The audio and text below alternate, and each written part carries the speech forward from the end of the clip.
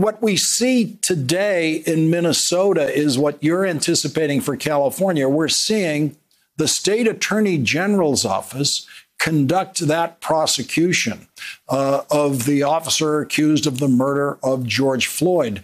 And in the aftermath of that killing of George Floyd, that's when you decided the state attorney general's office in California should be involved in these cases.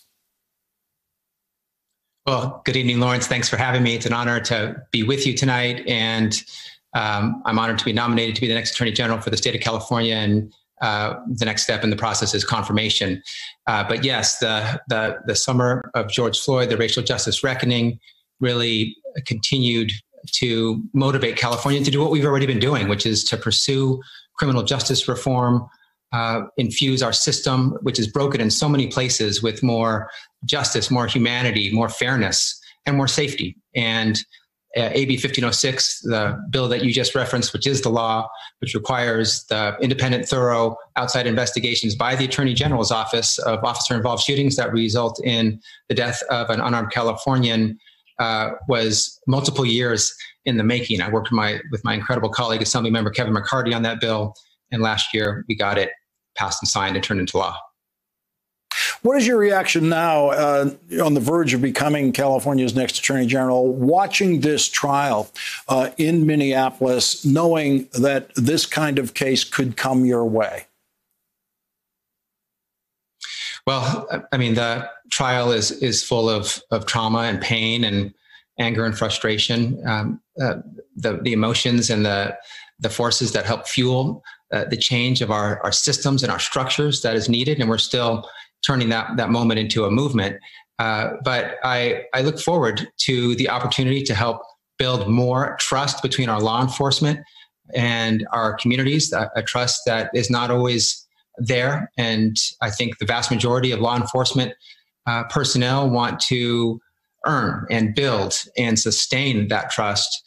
But police accountability is an important part of it, not the only part of it, but an important part of it. And AB 1506 will help create the perception and the reality of police accountability. But we also need to do more. We need to invest in improving our culture, in best practices, and changing our systems, providing training, resources, support for our law enforcement, so that we can have real de-escalation policies, remove implicit and explicit bias from policing, and make sure, it's so important right now, Lawrence, that we are responding adequately to the rash in API hate violence.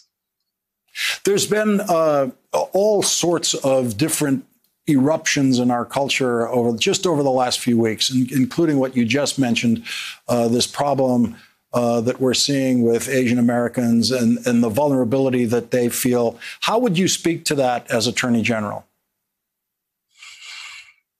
I would say to the API community, I see you, I value you, I am you.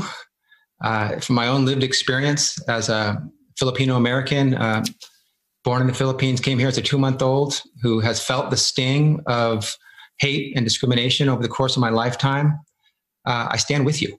And I will stand by your side and fight with you to make sure that justice is done, that victims are given the support and healing that they need, that perpetrators are held accountable, and that we improve our systems to prevent hate violence from happening in the first place. And if it happens, that we have adequate systems to heal and bring the perpetrators of hate to justice and to account. What do you consider the Attorney General to be in a cooperative relationship with local prosecutors, or more of an oversight relationship? Both. I think collaboration is part of my approach to all things that I do, working with our district attorneys throughout the state of California, who are elected in their own right, have critically important jobs. I want to work with them. I want to work in concert to make our criminal justice system more fair, more just, and more safe. The Constitution does also provide a direct supervisory role for the California Attorney General over sheriffs and district attorneys. But I want to and will seek collaboration, coalition building, solution-oriented approaches as much as possible to move our state to where we need to be.